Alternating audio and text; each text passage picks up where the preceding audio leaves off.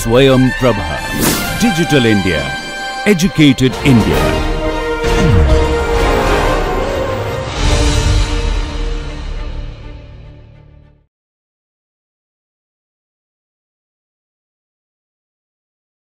Hello everyone, welcome back to our sessions on Preventive Oncology course. We have been continuing with cancer detection method.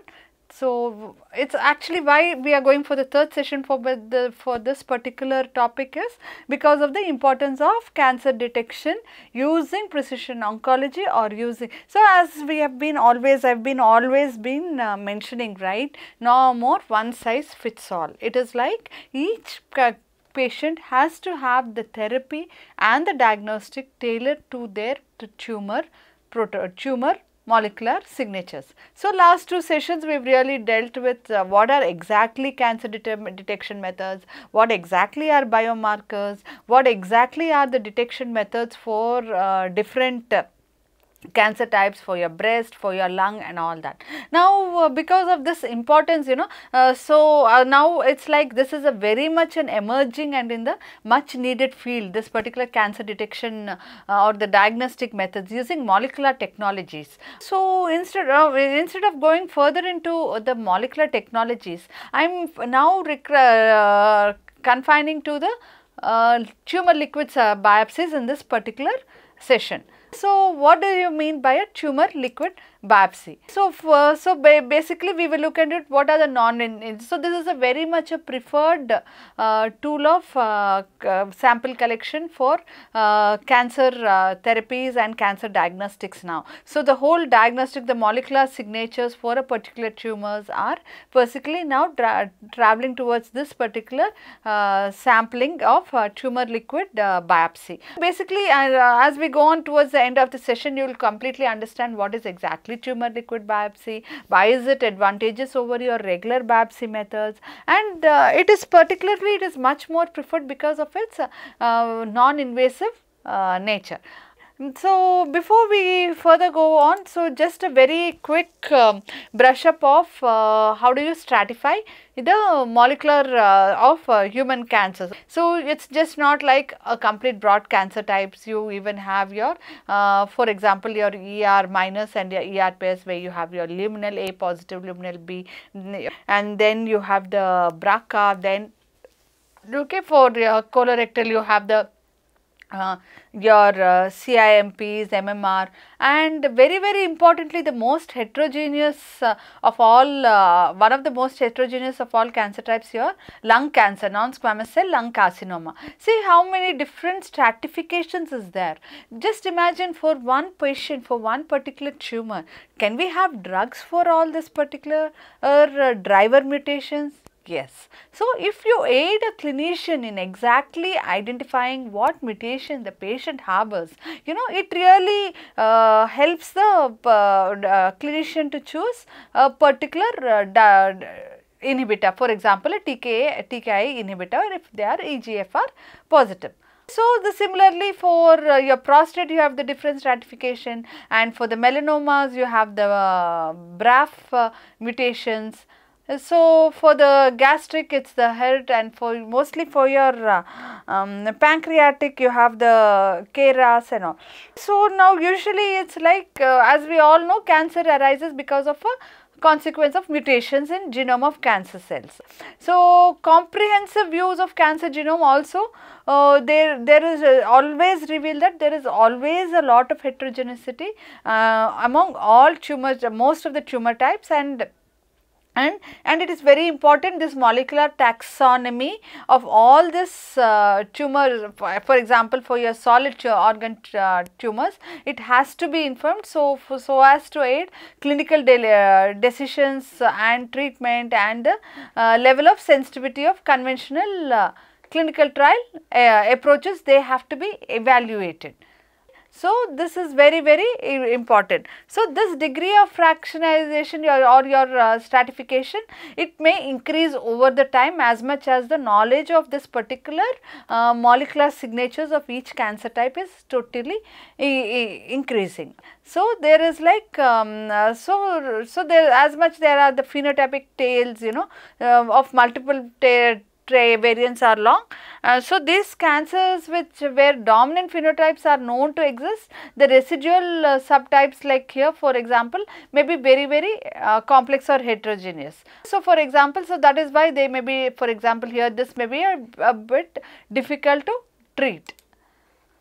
So for example, so now what we saw here earlier slide, we just show how the classification of cancers according to the different organ specific. Now for example, you just reverse your X and Y here. So you have your biotype classification. So estrogen dependent is the breast, then you have the several subtypes, then ABL like kinase dependent. So these are the particular different types of cancers. So then you have your EGFR dependent, here you have your lung cancer and the colon cancer. Then if you have your HER2, you have your breast, gastric and the pancreatic or the PDAC. So again you say ALK inhibitor responsive. So you are stratifying, you are classifying according to the particular drug. So for you have your lung cancer and all.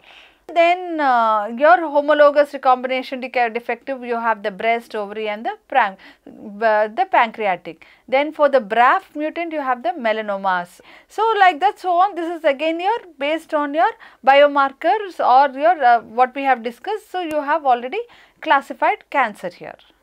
So this is this is a simple algorithm which is already recommended by the National Societies of Cancer. So for predictive BRCA testing in a particular tumor.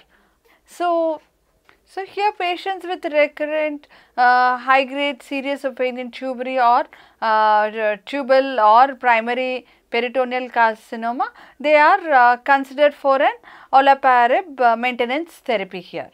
So whereas for patients who have unknown BRCA status or patients who could have been tested negative for BRCA germline mutation, you know, so there where if they have BRCA mutations, there is like this is it is eligible for therapy. So patients who have previously been tested positive for german BRCA mutations are eligible for therapy and they do not need further testing actually.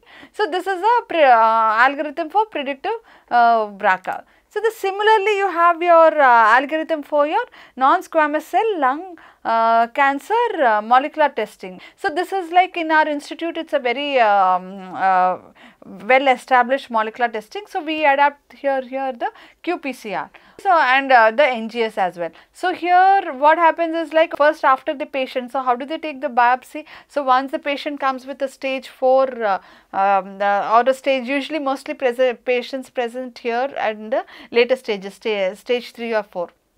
So the biopsy bit, an excision biopsy is taken and it is sent for molecular testing in the EGFR and the ALK retros. So we do this particular panels here. So and here in the EGFR, if the patient is positive, they go for the TKI inhibitors. So that's how the targeted therapy here your TKIs are administered for EGFR positive. So whereas here in the ALK also we have the qPCR, but there is an ALK IHC also, it's recommended here where you have the IHC positive and the ALK IHC and or even the FISH also they do that.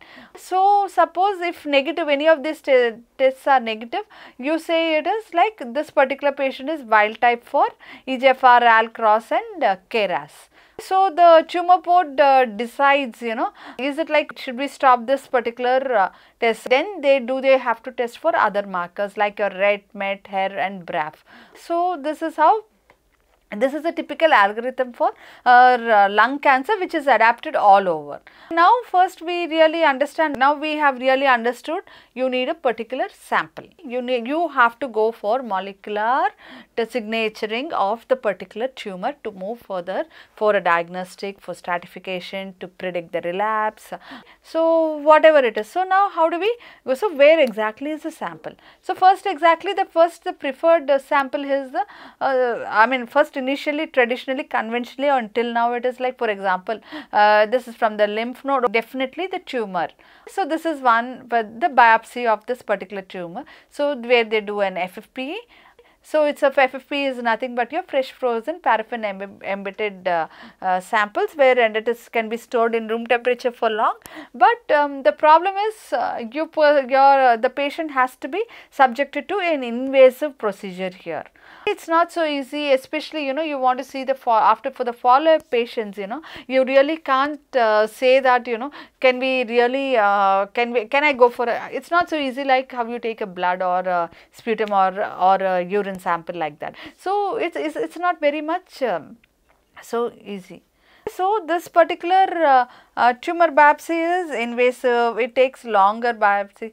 It could be because sometimes because given the heterogeneous mass of your tumor, right, as I always tell, it may not be very sensitive. So suppose the two different bits, sometimes you end up having from the same patient from two different bits of biopsy. One bit may show wild type. Of course it's not very, but sometimes it may show a mutant. And it of course it takes a high cost of sample extractions, and then it is very well clinically validated. It is an age old golden standard conventional methods, and it is not only that, you can even go for other histopathological markers like your HER2 or different other markers, whatever you want to take it up. And of course it is not capable of assessing the tumor evolution. It can't really how the tumor, and it's not and you cannot really monitor no real time monitoring of the drug response. Suppose you want to check for the drug response, this particular biopsy, the conventional method, you will not be able to do it. And you cannot subject the patient to repeated surgeries, and it does not as I said, does not reveal how heterogeneous your tumor is. Whereas when you want to come to liquid biopsy, which I will really definitely go detail in all this particular session, it's like your blood. So these are all your entities which you look out for. You look out for ctDNAs, you look out for CTCs, then your EVs. I'll explain all of them what exactly are they in detail. So basically your liquid biopsy is particular this, where you just take a 5 ml or a 7 ml required to extract or enrich this particular entities from the blood, and from this particular entities you can really go for your qPCR or your digital PCR, ddPCR, and then you can go for the comprehensive sequencing analysis. So basically, so the patient is coming back to your clinic after 2 months of his chemotherapy, and you want to check is there a chance for this particular patient will have a relapse, or how does it go. So this is a very easy. You just need 5 to 7 ml of this blood. So this liquid, so that is why we call it liquid biopsy, where it is minimally invasive, it takes less time, it is highly sensitive, because you look for this particular analytes and the biomarkers which are very much specific to that particular cancer type. And it is low cost of sample isolations, but not always, and it does not provide and the biggest advantage is you will not have your pathological evaluation markers, but it can it really monitors, you will be able to monitor how the tumor evolves, and it is a real time monitoring for all your drug response. For example, you give a patient one particular drug and you want to check is he responding, so you can have definitely you can use this particular entities as markers. And then it requires the spatial and it definitely reveals a lot of spatial and temporal tumor heterogeneity. So therefore liquid biopsy is a simple and non-invasive alternative to surgical biologies, which enables doctors to discover a range of information. You just not have only a simple positive negative. You can have a lot of information from a simple 5 ml taking a blood sample. So this is like because you have traces of your cancer DNA in the blood sample. So therefore research on this liquid biopsy SS is really gaining lot of momentum, and it has expanded rapidly, and many different biomarkers in distinct body fluids, not necessarily your blood, you can even have your saliva, urine, all that so it can be they can be, especially this is very relevant in your solid tumor panels. So because of this repeated whenever the patient comes for chemotherapy, say comes once in 2 months or twice in a month he comes over. So, you can take blood samples and you can monitor the treatment response or disease progression. So, what are the different entities we analyze in liquid biopsies and their application? So, you can have various analytes analyzed in liquid biopsies. For example, your CTCs, then your ctDNA, your exosomes, and then your tumor proteins. So, now for decision for a particular therapy, usually rely on this analysis of the tumor tissues for the expression of your particular or a particular gene or a specific genomic aberration or alteration. So, usually these are mostly analyzed by IHCs or FISH, that is fluorescence in situ hybridization. So, this is like this analysis is usually restricted to this particular tumor alone. But however, sometimes this tumor may not be really accessible.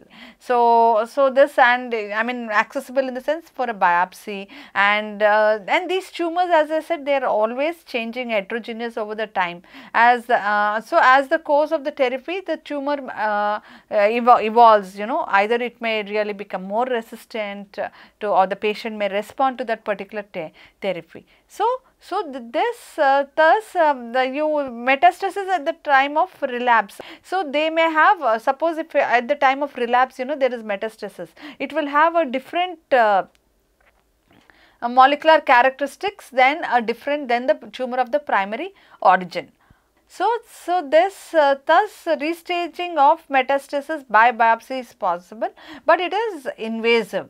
And some size such as your bone or especially the brain, the gliomas, and for them to do a resurgery, to do a rebiopsy is a little bit difficult. Thus, thus there is like a so you have found a solution now, a liquid biopsy, to analyze this particular entities. So, what is it? What do these entities provide? So, you can really configure if there is a therapeutic resistant, as I mentioned. So, you have the mRNAs, then you have to look for the non-coding RNAs, ncRNAs, then your RNA splice variants, and then you look for the mutational profiles, which is very important, and then you look for molecular diagnosis, and then as I mentioned, your personalized treatment strategy from this particular analyze you can really adapt, and then you can even look for the different all this variations whatever we looked into the basics of cancer. So, then you can even look for your disrupted DNA like your and your epigenetic changes, then your translocations, your CNVs, very importantly the copy number variations, especially for leukemias, you can really look into this, and then you can even ascertain your tumor heterogeneity, and then as recollect our first two slides, we can stratify them or you can classify the tumor subtypes. So, the first class what we are going to look into it is your CTCs. So, this is your circulating tumor cells. So, from how do they originate? From the primary tumor, but they are distinct from the primary tumor cells with they have the EMT transition properties. Recollect our first sessions, basic sessions where we said about epithelial mesenchymal transition. So, that is why they, because of this transition only, these tumor cells, they are able to break away from the primary tumor and then they are able to facilitate intravasation. That is how they are able to enter the main blood stream, and then they are disseminated in the clusters of circulating tumor cells. So, just keep in mind all throughout this session, your CTCs is nothing but circulating tumor cells, CTCs. Sometimes these CTCs, they may perish in the circulation. It is not like that once the cancer cell, it can survive anywhere. Sometimes so they can even perish in the bloodstream itself, and then maybe they can infiltrate distant organs. So, this is like this interaction between the CTC and the blood environment is very critical. How the CTCs escape the in the immune surveillance in the blood. So this is like, as such, this particular property is very well associated with that metastatic mechanism of the CTCs and the metastatic property of that particular tumor.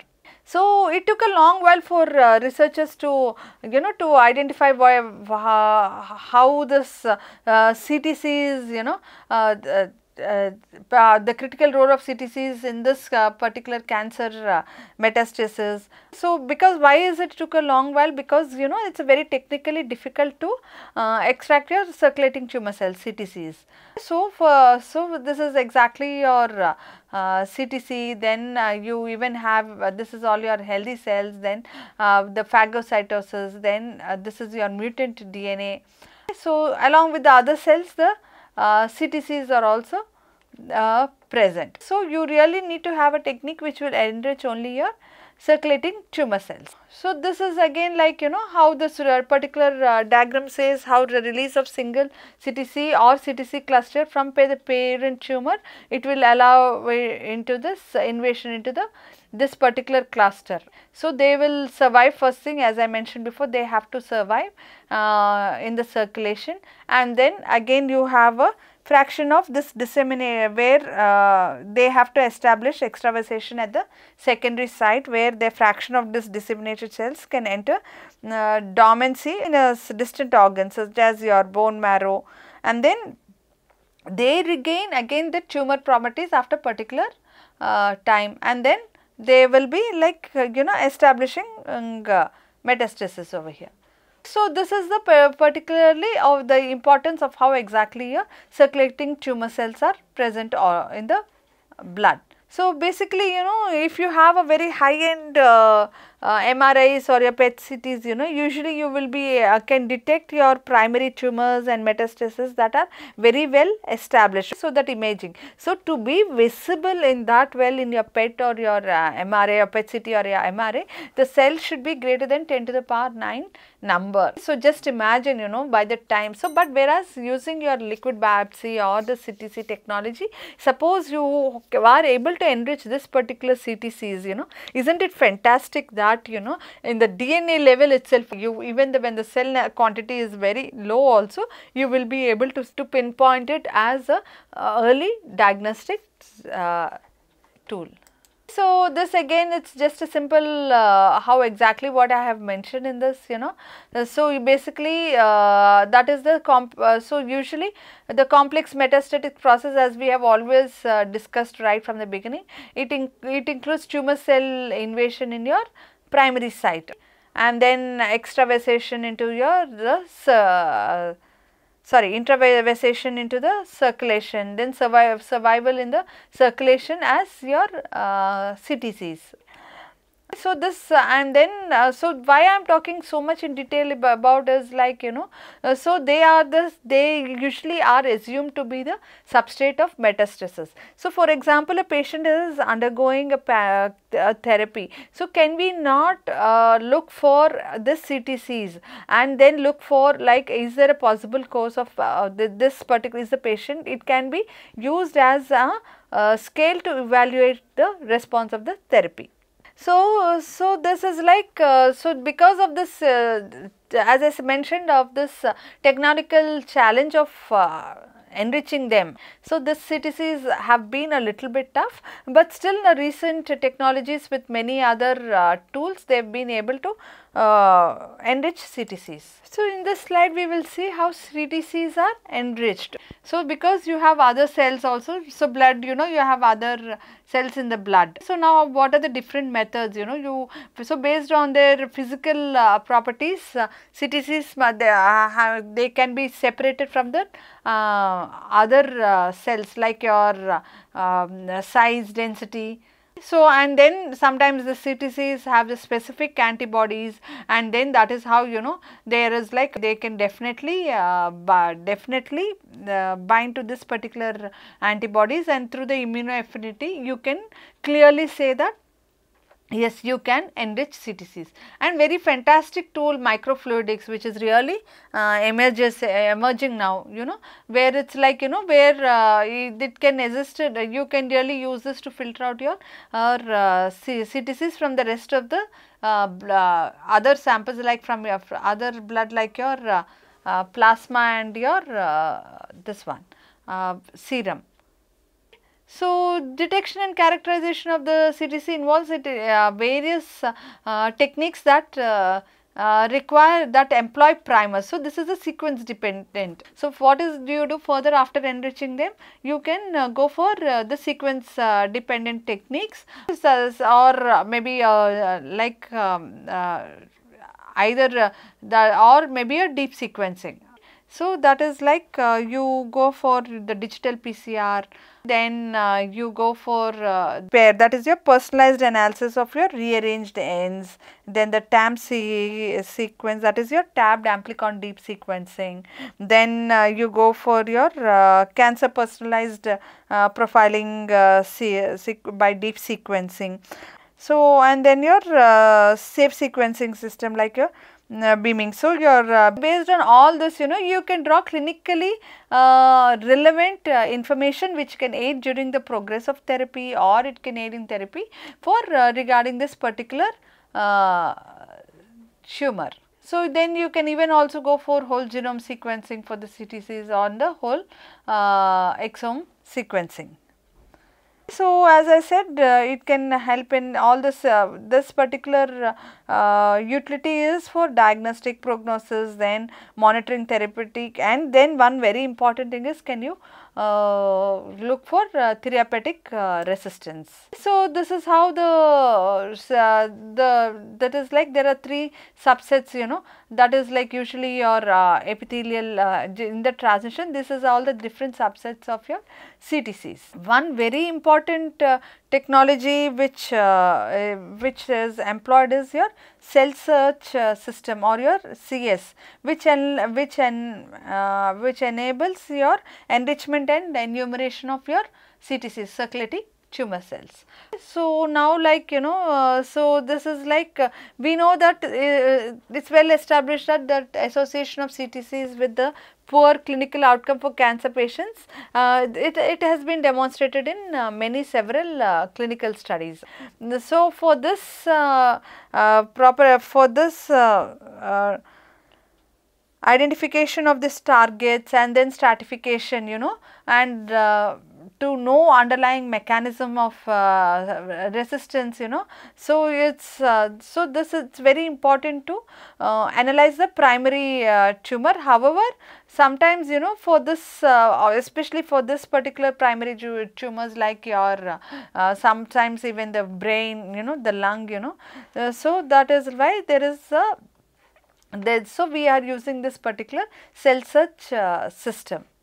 And then there is a lot of this for clinical applications, you know. So, basically this particular system, that CS system, it provides it's like it provides an opportunity to apply an assortment of accompanying tests, you know, and techniques for further characterization of and classification of your CTCs, and then enrichment of this and co-enrichment. It usually co-enriches the other leukocytes. But however, many of these particular tests have been identified in larger populations also. So, you have the well designed, so from this so you have well designed instruments for isolation of single CTCs from the using the cell search system. And so that is like, and then you even have CTCs enriched by your profile kit, and they allow a lot of your comprehensive analysis of this individual tumor cells. See, isn't it beautiful? Like, you know, when you go for a biopsy, you have a lot of tissue or tumor tissue, which may be so many cells. It may even have your other tumor environment cells like your epithelial cells, your fibroblasts and all that. Whereas when you have a technology, when you can really take a homogeneous cells, you know, here, so there definitely to search for a very good molecular marker is it's quite easy. So that is why the whole diagnostics of cancer is moving towards this particular directions of liquid biopsies. So that is why, you know, so usually from so CTC is not limited to merely detection of, you know, usually the cell search system is not only for the detection of CTCs from cancer patients, but also you have to use an appropriate kit in that particular downstream process, which will absolutely aid in the diagnosis or molecular characterization of your CTCs. So here you have the even your CTC CXC kit, you know, where the deep array and micro manipulator for the and the Morpho cell sorter, cell erector. So you can even go for your FISH here, you can go for your mutational analysis as I mentioned before. So usually sometimes it is for your low expressing antigens, all this particular mutation analysis can be used. So now slowly we will move to another entry which is called cell-free DNA or circulating tumor DNA. For precision oncology, it is very important to know what exactly a cell-free DNA and a circulating tumor DNA is. So what is cell-free DNA? It is usually comprised of your double-stranded DNA, which range from 150 to 200 base pairs, and it circulates mostly in blood. So its release usually happens via the apoptosis, necrosis, and on phagocytosis, and so that is how it releases happens. So in normal healthy individuals, the cell-free DNA usually originates from the usually hematopoietic cells such as your WBCs, erythrocytes, and your endothelial cells. So normal tissue sometimes which undergoes damage like your trauma or infection or ischemia or inflammation, that time also cell-free DNA could be present. So active secretions like the via the exosomes or protein complexes will contribute to the cell-free DNA. The thing with this, the important disadvantage with this is it has a very short half-life ranging between 16 minutes and maximum till 2.5 hours to maximum till 200 minutes. But and then it gets it is cleared from the circulation via the nucleus action, and it is excreted into the urine. So so suppose the same, imagine a patient with cancer going for liquid biopsy. You extract the cell-free DNA from the plasma, which is now very simple, and then you go for analyzing your first thing, how do you analyze your cell-free DNA and the ctDNA, one more term, and then quantifying your total cell-free DNA, and then analyze the mutations in your cell-free DNA. For example, all the lung for the treatment therapies, they are using the T70, 790 mutations to check. So this is like during the course of therapy. So again, very importantly in precision oncology, the importance of liquid biopsies is the need of hour now. And then again you can even go for analyzing the and quantifying the methylation patterns of your ctDNA. So the clinical this particular for this particular cell-free DNA includes your screening or diagnosis, then to stage molecular signatures or to select for treatment selections, then treatment monitoring as I said, and very importantly your treatment resistance and early recurrence or detection. So this is like now whatever we call this, this is now like all these markers, they have been recommended as companion diagnostics test. CDX is a very important terminology for precision oncology by this European medicine agencies and your FDA. So this is like all this particular molecular signaturing, it's like very important to guide the therapeutic decision making. So you have the fraction of that cell-free DNA. So that particular fraction of that cell-free DNA that is derived from the tumors. It is named as your ctDNA or your circulating tumor DNA. So we are introduced to three different concepts now as of now: CTC, circulating tumor cells, then you are coming up to your cell-free DNA, and then your fantastic term ctDNA. So this has that is like now over several course of the time, if you see that the cancer patients and the healthy individuals. So that is, if you see the length distribution. So cancer patients represent a more fragmented pattern and consequently shorter pattern than your healthy patients. So this is like, this is your first point, a tick mark, to leverage to detect cancer without previous knowledge of your genomic alterations. And so here this itself you can monitor, this can be a primary marker to monitor the evolving of the tumor. So cancer patients have high level of your cell-free DNA in their serum or plasma because of more number of cells first thing, and more number of cell necrosis or apoptosis. And first very important factor is tumor cells tend to divide more faster than your normal cells, right? So that is why cell-free DNA is released in high proportion. So usually in the last few years, cell-free DNA and the ctDNA have gained lot of attention as novel blood markers, and as a quantification and kinetic analysis of cell-free DNA and molecular profiling of this particular ctDNA has been suggested for both predictive and prognostic values for many of these cancer types. So it's just not like, so you have your plasma DNA, then you have your differentially phased ctDNA fragment ends. Then you can even clearly go for cancer. You can clearly identify your cancer driver genes expression using this particular ctDNA, because it's the DNA which is originating from your tumor. So just, isn't it like a very high and easy game to imagine itself, isn't it, like where you can match your genomic coordinates right only from the blood samples, isn't it? So you have you can clearly say what is the least expressed genes, then what is the highly expressed genes here. So just a continuation of my earlier slide, what is the source and metabolism of your cell-free DNA, where it's like, so it is found in body fluids such as your blood, and it is divided, it is coming from the three main processes from both from normal cells such as your WBC as well as your tumor cells. So where there is apoptosis, then you have the necrosis.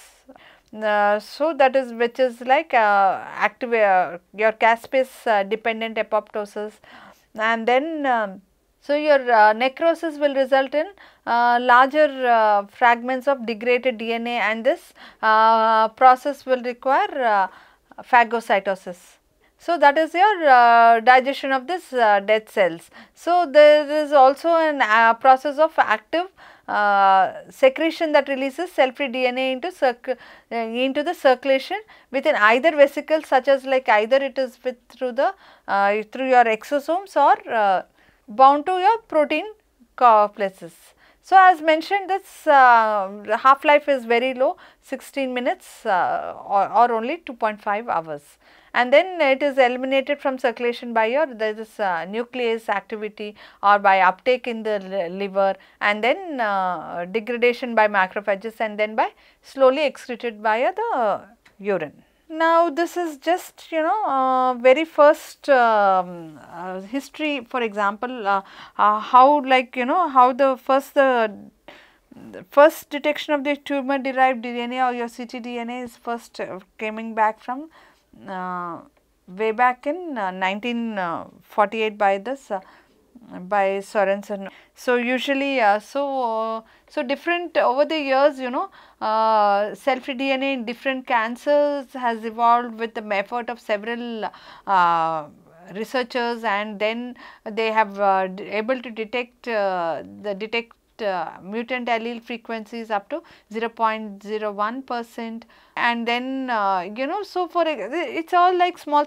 steps, where now we are able to use cell-free ctDNA for as a very important diagnostic, especially with lung cancer, to monitor your T790. So once patients during the course of therapy for lung cancer, especially if they are with an EGFR mutation and they are on a TKI inhibitor, so during the course of this inhibition they develop the resistance. This patients don't respond to this treatment. So then, do you have any other mutations like your T790? So this T791 has been 90 mutation can be checked using your cell-free DNA in the extracted from the plasma, and this is very well approved by the FDAs.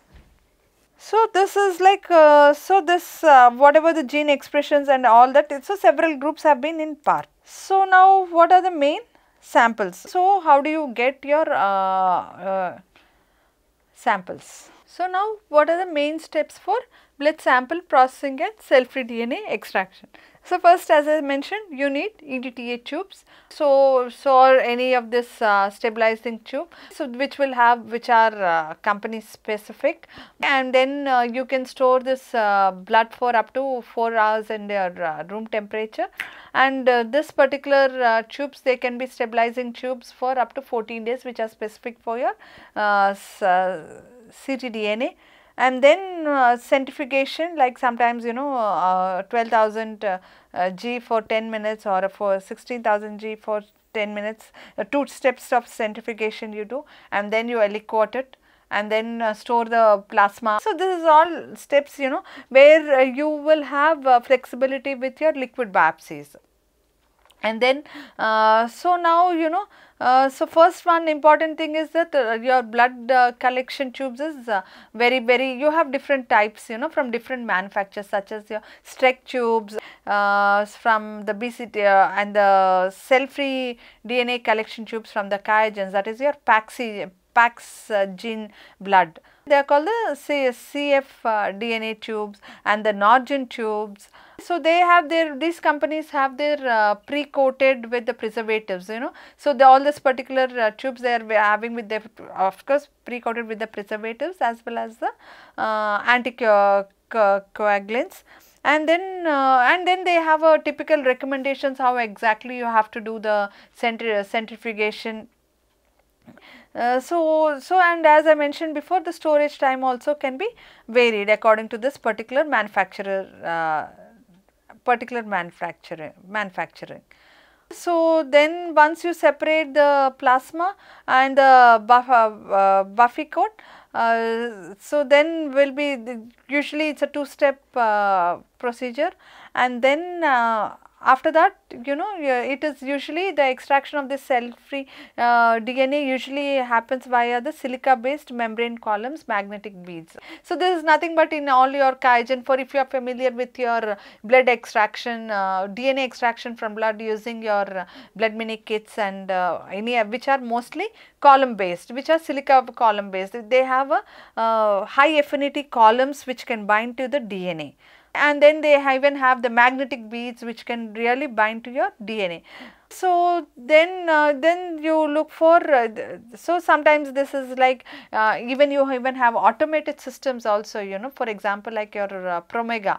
For example, you just put your blood sample into the kit, and then the whole they have a wonderful machines or platforms to extract your cell-free DNA and to give your best quality and quantity of this particular ctDNA. So based on this extraction kits also, you have the different yields also vary. So according to the custom lab, you can ideally choose based on your economics, the cost also, you can choose what exactly kits you are going to employ. For example, your Promega or the AirPlat systems, that is which has your Max cell-free DNA kits. So they as I mentioned, these kits will be working with different columns. So after you have the quality control where you you quantify and then you qualify and then go for this analysis, the downstream analysis. So this is like from the colorectal cancer, for how it is really very well relevant in the clinical decision making, you know. For example, colorectal cancer releases your DNA fragments into the circulation called cell-free DNA, and this cell-free DNA mixes with ctDNA, and then it mixes with your physiological cell-free DNA. So physiological cell-free DNA, so this is your ctDNA, and then after this is detected via the detectable in the peripheral blood sample. From the blood you can take the ctDNA and then you can assess the tumor month and over the time. So you can clearly see how during the treatment response also. So at the time of surgery and during the time of at the point how he has at the point of initial before the response, that is at the 0 stage, and then at relapse. See how you can clearly see how the ctDNA levels clearly increase as the time progress. So this is a very good marker to monitor your colon cancer disease stage. So this is like different methods, like with other also, like with the CTC also, as I mentioned you have. So for the ctDNA, there are many commercialized methods are available for monitoring the genetic alterations in this particular ctDNA. So for the point mutations, then the copy number variations, your chromosomal aberrations. So for the, you can do the PCR, you can do the RT-PCR, digital PCR, SNP arrays, and then you even have the second generation sequencing for your ctDNA. And then you even have your multiplex ligation dependent probe applications, then your molecular combing, then you have the comparative genome hybridization to identify your CNVs, copy number variation, and chromosomal aberrations. So usually this cell-free DNA, several studies, you know, they have highlighted the importance to perform. Always it's important to check your QC, quality controls, on the isolated circular DNA. Suppose it's like and if it's suppose if it's highly fragmented, and it should be, its size should be ranging from 22 and 220 base pairs with a minimum peak at 167 base pairs. So that is like it is like it corresponds to the length of the DNA which is wrapped around a single nucleosomes. So that is like you have to quantify and qualify this particular cell-free DNA or the ctDNA, and it should be you should not be able to confuse it with your genomic DNA. So this is very, very important. So capillary electrophoresis was used to measure the size of your DNA fragments before, and then it is able to give your estimate of absolute concentration of the ctDNA or the cell-free DNA. And then, as I said, you know, you have the qPCR and the ddPCR methods which can evaluate the amplificability of the cell-free DNA as well as your concentrations and the integrity, which is very, very important. So that is so this is like it should so for example so there is absolutely, there are several assays are coming up in the market which may not really require a reference sample and a calibration curves. So but very, very important to keep in mind your copy number alterations as well as your genomic DNA contamination into mind while going with the ctDNA. Now, very interesting, what exactly after, now you have come up with a liquid biopsy, take a blood, that is also very fantastic, and then after you get such loads of DNA, the first thing what a molecular biologist now would really go is for next generation sequencing.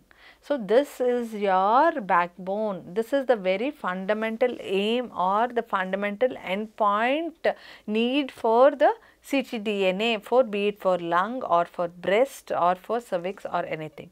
So, basically this is like suppose you start with your whole blood collection in specialized in your cell-free DNA tubes. The plasma, you separate the plasma which contains your cell-free DNA via centrifuge, and then you extract the cell-free DNA from the plasma.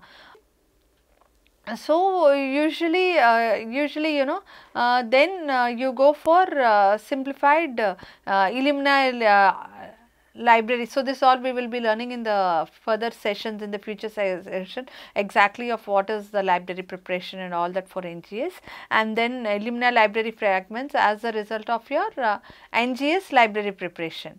So, here the dark and the green blue plus represent the Illumina adapters here for the P5 and P7. Which will really hybridize to the flow cell and subsequent bridge amplification after ligation to the cell-free DNA fragment. So, sample specific indices which are used to identify the patient samples are typical in your this one. So, they are particularly typical in your in the dual format, and here they are shown as your I5 and your I7s. So, you have the again your unique molecular identifiers, that is your UMI. They will serve as your molecular specific barcodes. So, which will enable the bioinformatic filtration of amplification or maybe sometimes due to the sequencing error to analyze a very high quality variant, to analyze a very high. This is a very important point. So, coming to see here, you have the sequencing by synthesis SBS on an Illumina element, which allows for one fluorescently tagged nucleotide to be added to the growing read per cycle.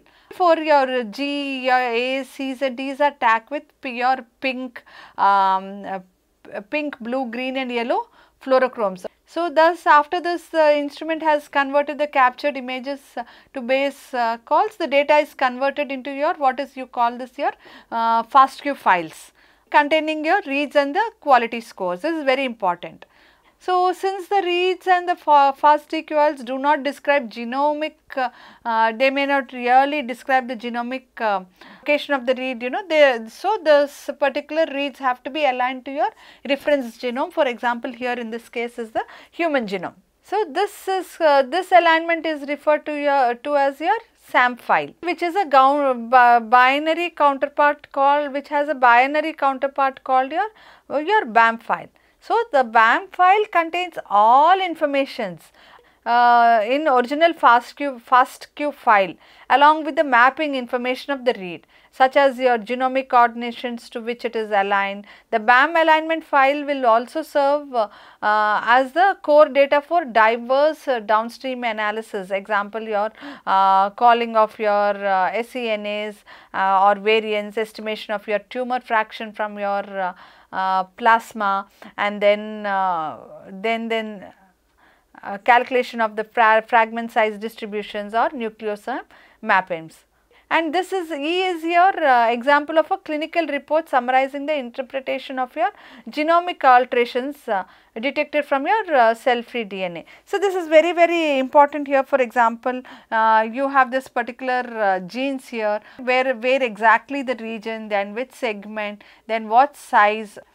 So, is it like amplified? Yes. And then clinical relevance. So, this is how the particular report is presented, and this reports have to be so this report describes the detailed genomic alterations alongside the your allele frequencies VAFs and pathogenicity with potential clinical implications.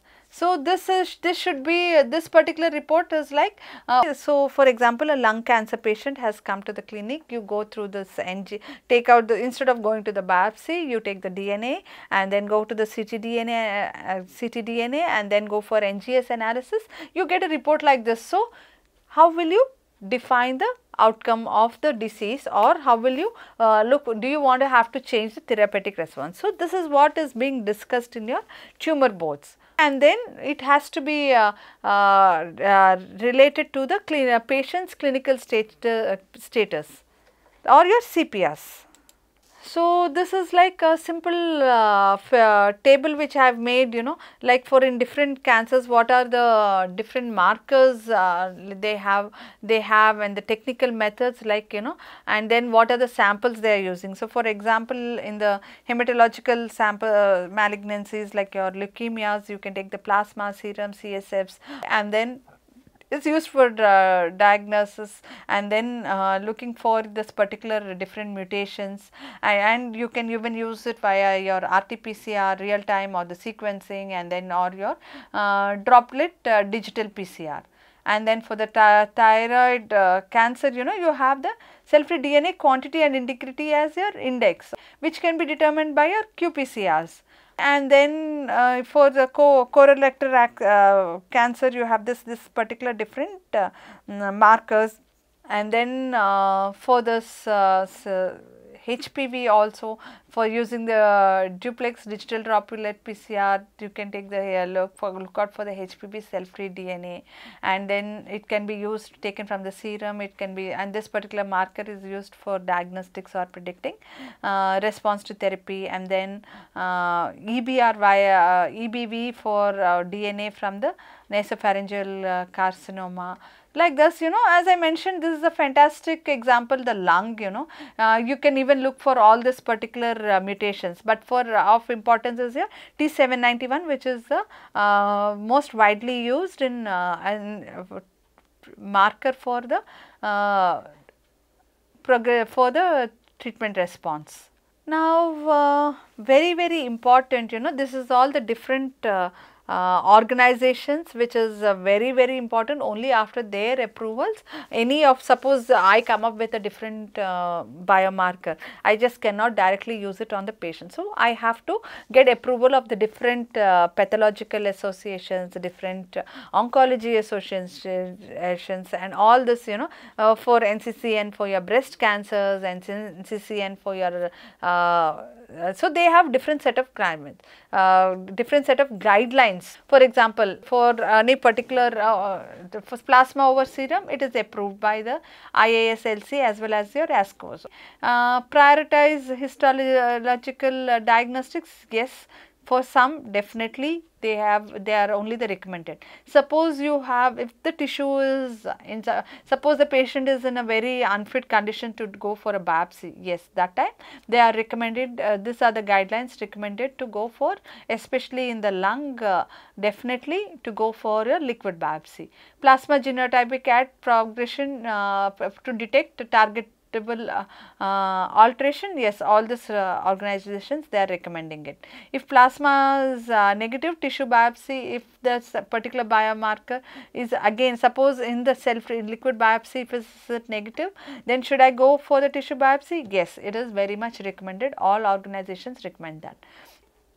Suppose a positive actionable cell-free DNA alteration is if suppose I detect any mutation alterations in the liquid biopsy, can we go ahead with the initiative? Yes, all. So that is like your liquid biopsy has gained a lot of its own place, as much equivalent to the tissue biopsy. So is and so they recommend NGS is preferred for detecting fusions, and your report should include what is the platforms they have used and what are the difference. So what exactly the report which I have shown. Now coming to another last analyte which we will be discussing in this session is your circulating tumor RNA and the exosomes. So what are circulating microRNAs circulating miRNAs, what we call it. So they are also considered important promising biomarkers for many human diseases, especially for cancer. They meet several criteria for being a preferable biomarkers for high specific, because they are very specific, they are easily accessible, and they are sensitive. And they have been this miRNAs are found in many biological fluids, and they are stable to some extent, and they can be extracted from the blood and from other liquid biopsies, like for example the saliva for the oral cancers. And then they are also highly specific for tissue or cell types. For example, your miRNA 122-5P is highly enriched in liver cancer, and it is selective. So this is like because of this specificity, we are able to have a possibility of using specific miRNAs to determine the initiation and progression of the disease. So this is like, I don't want to go into real details. So basically they are nothing but your small non-coding RNAs that suppress gene expression both by inhibiting protein translation and promoting mRNA cleavage. So just very quickly how this biogenesis of miRNA and this cellular export is happening is, they are transcribed mainly by the RNA polymerase. So and after capping, splicing and pollinated, they result in the formation of a primary miRNA, which is with the hairpin structures. So within the nucleus, this miRNA is processed by the DROSHA, that is your RNase A and its cofactor DGCR8 into 7 to 100 nucleotide pre-mRNAs, which is exported to the transported to the cytoplasm by your exportin 5 through the nuclear pores. So afterwards, this dicer, another RNase cuts pre-mRNA to a double stranded RNA in the cytoplasm, and then embraces the mRNA strands and its complementary sequence. Helicase, here. Helicase continuously unwinds this duplex mRNA into short RNA strand called mature mRNA, that is which is incorporated into your RISC complex containing an arginate protein, that is your AGO2. This incorporation will lead into the leads the RIC complex to the 3' UTR of the target mRNA, resulting in mRNA cleavage or inhibition. So mRNAs are also processed from the introns of protein coding genes by the pre-mRNA splicing machineries, that is your DROSHA or DGRC independent pathways here. So the expression of these mRNAs, which is also called MIR-trons, is correlated with the host gene expression based on their location in either the introns or the splice site junctions. So this is, they are very important in for identification of several cancer types. So this is very brief. So this is the summary of your modulated circulating miRNAs in several prominent cancer types. So you have in the gastric cancer, you have the MIR20A, 5P and MIR22 were found to be increased in both plasma and serum samples. So that is like, so before the clinical 5 years before the clinical symptoms appeared, the changes in MIR 222, MIR 378C 5P and MIR 754 5P in the serum, there has been changes, there has been increase in their levels in the serum. So that is 5 years before the clinical symptoms appear only, this particular miRNAs are increased. So now we can really understand, how this modulation of the circulating miRNAs in this several prominent cancer types is an important, it can be used as a good biomarker for during the aid and therapy during the treatment progress. So, one more very important markers in the from the blood, again one more are your exosomes, which are with diameter of 40 to 160 nanometers, and they are lipid bilayer membrane vesicles, and which are actively released by most cells and stable in then they say stably circulate in most body fluids. And usually these exosomes are heterogeneous group of membrane structures vesicles actively released by cells. So, your MBBs or your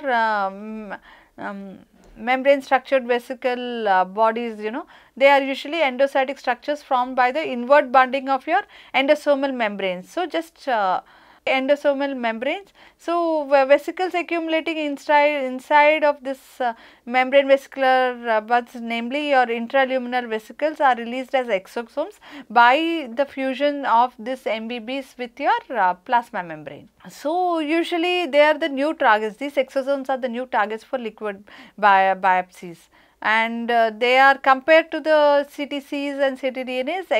Exosomes are like they are like by themselves a total living cell secreted vesicles. They by themselves they are organelles, and they are more stable during circulation. So, they have been many technologies have been used to separate exosomes from various body fluids and to detect exosomal cargoes. So, several so this is very important. So, now after after they are detected again by the other NGS, you even have your qPCR, RT-PCR, ELISAs, digital PCR, Western blotting. Again you have Western microfluid dips which can detect your exosomes. So, how do you detect exosomes? By the fluorescence detection, then the calorimetric detection, then you have the droplet digital PCR detections, then the single EV detections, then you have the SPR detection and the electrochemical detections. These are all like for any other particular calorimetric detections they can be employed. So, they are sometimes molecular beacon, so this is also very this was like they have this is very important tool to detect your exosomes. So, so it is very important to detect highly sensitive and early detection of your cancer specific exosomes. So, coming towards end of this talk, we have really seen in this whole cancer detection methods, we have slowly come to understand what exactly are biomarkers, what exactly are the different, why do you need a screening, what is the objective of screening, and then we have totally gone on to talk about different cancer detection methods for each cancer type, and then we are coming to the liquid biopsy, which is a new game changer and which is the need of the hour and which is the new changing tool for cancer detection. So, we have really come into now after at the end of this session you will have an understanding what exactly are the entities you employ to go for liquid biopsies like your circulating tumor cells, your ctDNAs and then your exosomes, and what are the high end technologies which we are using to adapt for to give make a clinician make a right decision to help in the towards the treatment to give a better treatment outcome for the patient. So, definitely to improve the survival rate of the patients. So, we will really conclude by saying that liquid biopsies are the game changers for cancer testing. Thank you.